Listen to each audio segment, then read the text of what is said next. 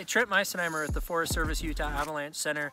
We're up here in Broads Fork. We're at about 8,200 feet in elevation on a north-facing slope. So our attention has shifted just a little bit from the upper cottonwoods where the snowpack is quite a bit deeper. In the upper cottonwoods, you have about double the snow that's on the ground as we do here.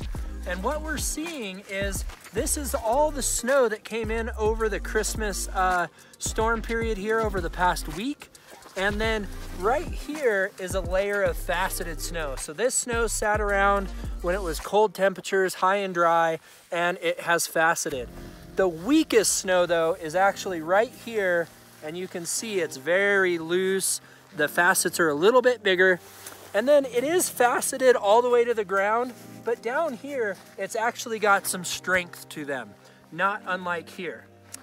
Right now, there's not much of an issue here, although as I climb higher and maybe get into the wind zone where we've added a slab to this structure, we could see some avalanches there. So we need to continue to monitor these outlying areas. We need to watch and see how this snowpack develops because it's quite different than the upper cottonwoods.